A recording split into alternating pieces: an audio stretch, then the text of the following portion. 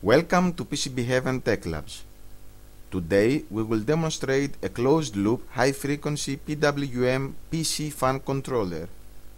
First of all, I need to explain this long title.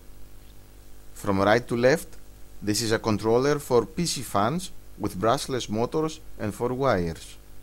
It uses high-frequency PWM pulses to control the speed, with a usual way of changing the duty cycle of the pulses.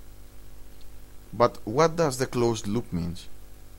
A closed loop system is a system that, when it executes a command, it checks if the command was successfully carried out, and if not, then it makes all the necessary steps to complete the command. This circuit performs a closed loop PC fan controller. Unlike the other controllers that I have made, in this circuit the potentiometer will not directly change the duty cycle. Instead, it sets an RPM reference value. The controller runs continuously a loop. This loop goes something like this. The first step is to read the potentiometer's value and translate it into an RPM value using the analog to digital converter. Then it reads the current fan speed from the tacho. After comparing these two values, it decides whether it's gonna increase or decrease the duty cycle in order to match the fan speed with the reference value of the potentiometer. This loop runs once every 250 milliseconds. That is 4 times every second. Let's see now the circuit in operation. On the oscilloscope screen, you can see the feedback from the tacho. Right now, the frequency is around 20 Hz. You can see the frequency yourself if you look on the bottom left corner of the oscilloscope. To convert this frequency into an RPM value, you need to multiply the frequency by the number 30. The speed now is actually 600 RPM. Now I rotate the potentiometer to increase the speed. At that position, I expect the frequency to be about 45 Hz, and that is around 1350 RPM. You can see now that slowly the speed is increased. The same will happen, of course, when I decrease the speed. But the goal of this circuit is not only to change the speed of the fan, but to maintain it.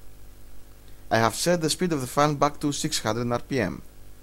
Using this thermal gun, with the resistor turned off, I will blow air with full power against the fan. This will increase the air resistance and will cause the fan to slow down. Now look at the oscilloscope. You can see that the speed of the fan has been decreased. I will keep blowing air against the fan. Notice that gradually the fan will increase the speed. What this means is that the controller is actually increasing the duty cycle to increase the torque of the motor. When I stop blowing air against the fan, you will notice that the speed is significantly increased. That is because the controller had already increased the duty cycle in order to increase the torque on the fan.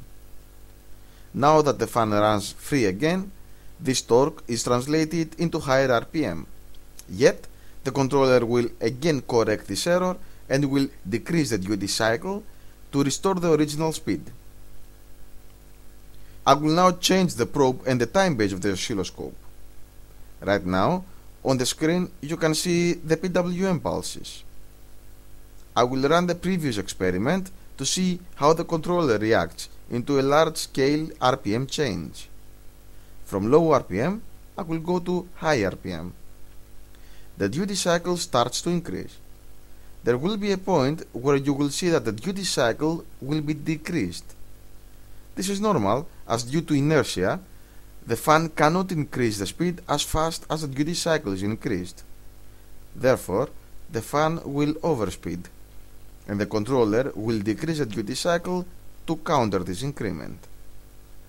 This is done a couple of times until the speed is finally centered. That's it. Thank you for watching this video, and don't forget to visit our website for more interesting projects.